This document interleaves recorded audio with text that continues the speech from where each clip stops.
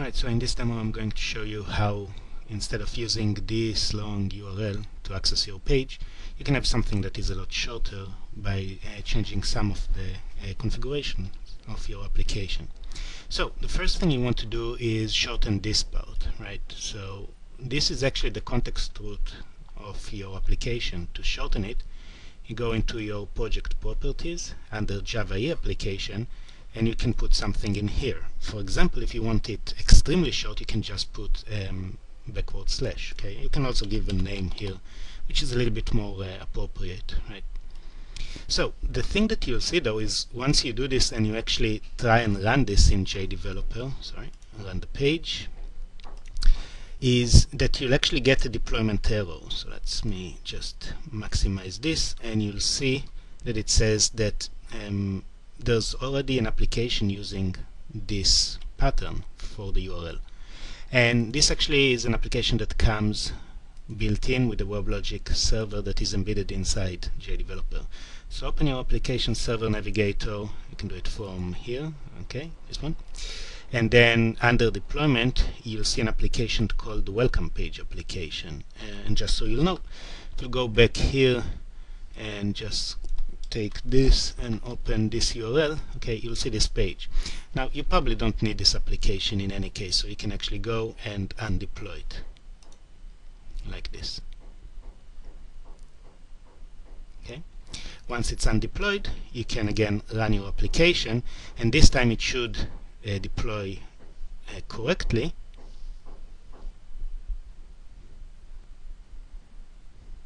And you'll get a much shorter URL, right?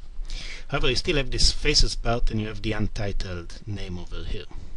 So how do you get rid of those? The faces part, this one comes from the web.xml section. Okay, so if you actually open the web.xml file and you can look at the source thing, okay, you'll see this entry over here. So this entry basically says that in order to use the faces servlet, you need to have this URL. So you can actually change it, you can give it another name, but it needs to be something, okay? And if you don't want to have anything in there when people type the URL, there's another solution that you can use, okay? So the first thing to understand again is you can put here an A, and then you can just have A in your path. But I'm going to take another approach. The approach I'm taking is under web content, I'm going to create an index.html file. Okay, so this is a simple HTML file.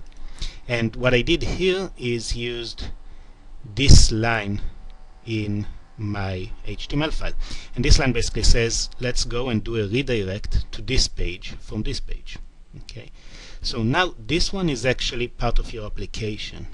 Okay, once you create this and you actually run this page,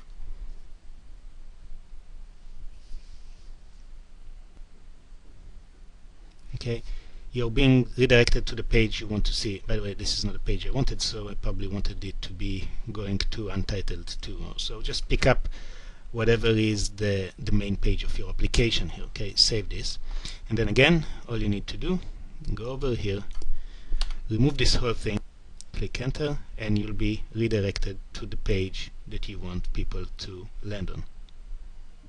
Okay, go over here, remove everything, and you get a page showing up.